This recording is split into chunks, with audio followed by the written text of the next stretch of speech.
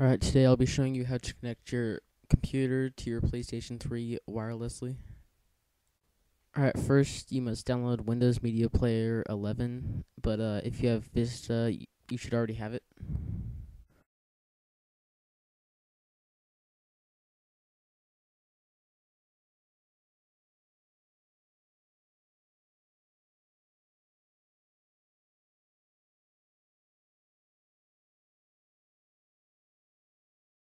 Alright, once you've downloaded it, open it up and turn on your PlayStation 3 and log into your PlayStation 3 account.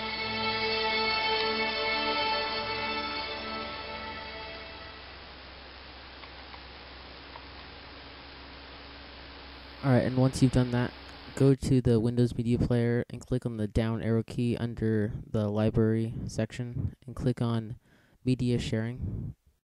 Alright, then click on Share My Media to, click that little checkbox, and then you should see an unknown device.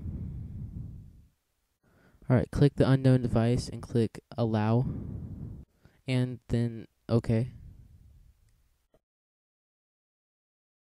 Alright, and then there should be a little white box with a Windows symbol that has your name under like music or pictures or video. And then if you click that, you can just play the music that you want or pictures or the videos.